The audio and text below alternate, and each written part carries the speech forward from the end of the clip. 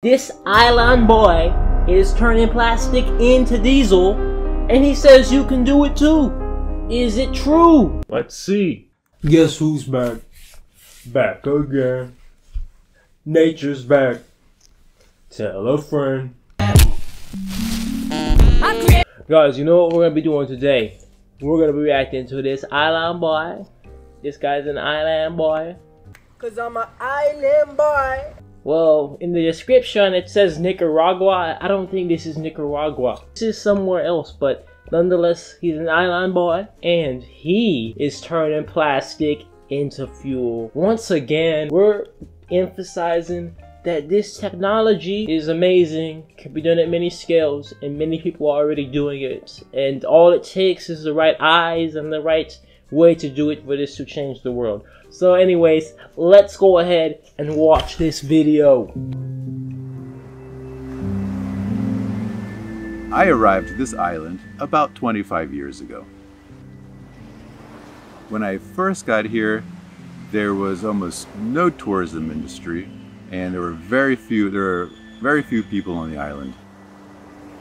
Life was a little bit more difficult. We didn't have any electricity. First of all, I love this guy already. Why? Because of his beard. What is that? That Jack Sparrow, Loch Ness monster looking. No, I'm just playing. It's a cool beard. A beautiful island too. Any power tools. Just hammer and a machete, and we harvested our wild cane to make walls, and we used coconut leaf to make the roofs. And then, after 3 years, I met my wife Anna, and we got together to continue putting this project of self-sustainability. The most successful steps in becoming energy self-sufficient was first getting the solar panels, and the latest is turning plastic into diesel, which is a very easy process, and just about anybody can do it. Here's what we're doing today. Yes, he's not wrong about that. The process is pretty simple. It's not all that difficult. This island boy is turning plastic into diesel, and he says you can do it too. Is it true? Let's see. Today is we're going to make diesel from plastic, common plastic that you have around your house. So it's very easy. All you have to do is pack it into an oxygen-free environment and cook it. And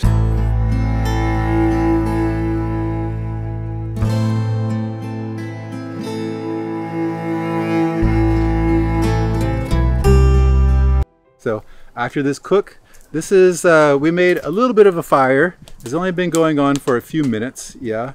The hotter I do this and the longer, the more you make. So, you know what? In little isolated communities like this type of pyrolysis I think is great. You know why? It's not even about like more energy out than the energy you put in at this point. At this point, it's a matter of getting rid of this plastic waste while also creating some type of product from it that actually serves you a purpose that you can use. So they're burning wood or maybe some coal or whatever under there. They pretty much have unlimited wood and coal or whatever they're using to start that fire, right? They're not gonna have to worry about running out of that anytime soon. But you have all this plastic all over their beautiful island, thanks to us Americans sending our trash all over the world to everybody except for ourselves. And they need to get rid of it. They can't throw it away. There's no landfill on an island, so what can you do? You either have to burn it and breathe in all that toxic crap, or you can make fuel out of it. So it's smart, and you get that fuel and then you can run things off of it. And this little bit has made this so far. And this is probably like a diesel fraction because we took this out of the first condenser. So we can see if I have some matches here, and we can put some down and see if it's flammable. It's heavy, it's thick, Okay, this fuel right here, this is diesel, so I will put this into my diesel generator so we can make electricity in our house for this evening, and run the washing machine, the ice cream maker, and everything that we want. And then afterwards, You take gasoline, and that gasoline... Word, that's pretty cool. There in this island, they don't have electricity. They have solar panels to bring electricity, but that's about it. But he's able to take plastic, which is washing up on the shore, make diesel out of it, to run a diesel generator to then get electricity for his ice cream machine and his washer. That is pretty cool if you ask me, because they're in an isolated area that doesn't have electricity, but he's being self-sufficient off of the plastic that is just washing up and being brought to him. These reactors do work on any type of biomass, but plastic and hydrocarbon-based biomass like plastic and tires and such give you the best and most flammable fuels. I use my water pumps and whatever else I use gasoline for.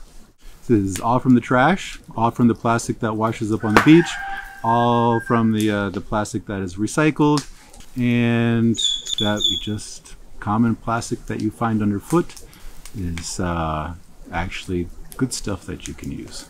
Making diesel from plastic helps provide the electrical needs of our house, business, and family, helps clean the environment, and also helps provide assistance to the local community. For instance, many people use coconuts to help them survive. They make coconut oil, and with the diesel that we make from the plastic is used in the machine to help grind the coconut. So they take that home, make the oil with that, and afterwards they give me back the trash, which I feed to my chickens. As another step for self-sufficiency, we had to build our garden. This taps into the circular economy right here. You know why? Because think about it, right? Now everything is within the system. It's a closed loop in this community now. The waste of the food goes to the chickens, and then the chickens create fertilizer, which they grow more food in, and now the plastic is becoming energy, which then allows them to use machines to make the food, which then, you know, it just ends up, this technology is amazing, and it's beautiful because it can be done at these small scales like this too. You see, they're literally doing it. And his diesel generator that we saw here is a really old one. Looks like it's from World War I or something. But, you know, especially older diesel engines would easily run this fuel. They can run off of motor oil and French fry oil. So they can definitely run off of this plastic diesel. So the rest of this was him talking about, you know, his aquaponics, the garden and all that. I love all that. I garden myself and all. The main catch was that he was making diesel from plastics, gasoline from plastics. How did he build that machine? I don't know how he built it, especially if there was no electricity on this island before. You need a lot of electricity to weld, and he had to weld that stuff together. But the main takeaway from this is that, for one, this could be done on many scales. Big scale, small scale, but small scale is surprisingly effective. Now, if you do this at a small scale, you're never going to be getting efficiency. Like, you're never going to be getting a great output of energy relative to the input of energy you're putting in. Because the bigger it gets, the better. You know, we know this from when I had my Mark II reactor going to Mark III, Mark IV. It's just way better when you have more magnetrons, when you have things like agitation, when you can put more plastic in there at once. It's always better when it's bigger in terms of efficiency, but in terms of getting rid of plastic waste, I mean, come on. You're getting rid of plastic waste, creating a circular, closed economy, and then it's not like plastic waste all over the place. Like, come on, and you're making fuel out of it. It's not like you're just making it disappear. You're actually getting something valuable out of it for your time and for the energy that goes into collecting it and stuff. So, to me, it's just an amazing system, and why isn't it not adopted at a large scale? I personally think it's because money. You know, money is everything, right? And even if we did get this to a point where it is making vastly more energy output than the energy input, it still probably is more, you're going to make more money by just getting it from the ground, you know what I'm saying? And using the stuff, all these things that have already existed and what has been done for a long time now.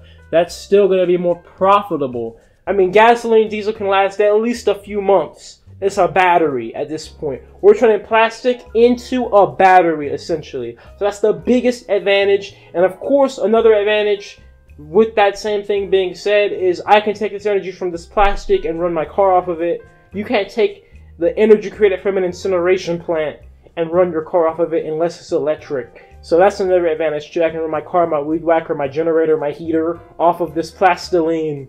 So, and I can run it not only today, but I can run it tomorrow and for a month to come based on how much I have. So that's the biggest advantage to pyrolysis versus incineration. And then of course pyrolysis is more controlled as well, emissions and fuel content speaking. So there you go, guys. You see it here. This process is amazing. Thank you for watching. NatureJAB out.